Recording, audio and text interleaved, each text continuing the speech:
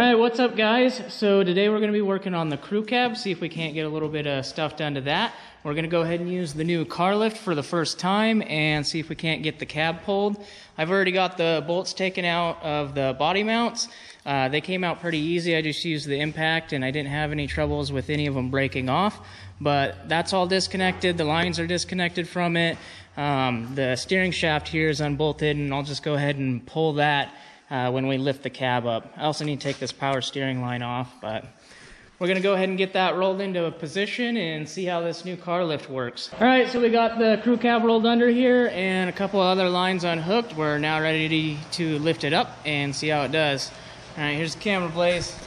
See if it works.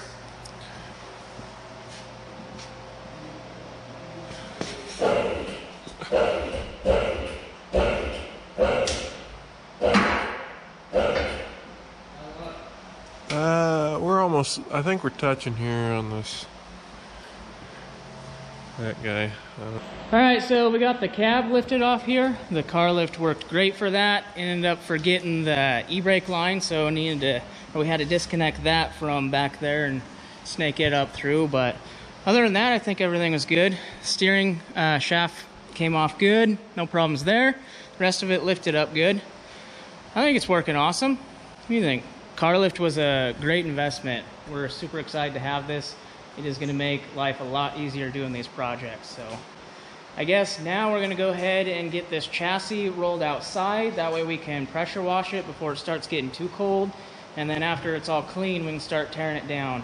I don't know how far we'll get today, but we'll go ahead and start working on that now and see where we end up. All right, so we got the chassis rolled outside. We're gonna go ahead and start washing this up.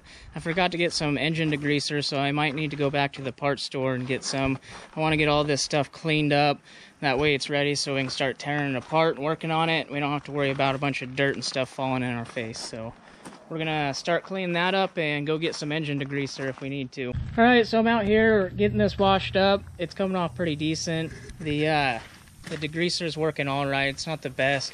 I've used some better stuff in the past. I'd like to get some more and put it in a little spray bottle, but for now it's working. You just gotta get real close with it, take off any of the grease. There's quite a bit up front here. The back's not too terrible, but it's coming off good. We're about done washing it. This is the last soak with engine degreaser, and then we're gonna roll it back in the shop, and then it'll be ready to start tearing apart. Okay, so I'm getting ready to put the cab down on some dollies. I ended up picking these up from Harbor Freight. They're just little cheapies, but they'll work for now. We're gonna set the cab down on those, and then we'll be able to roll it around and work on it on the side.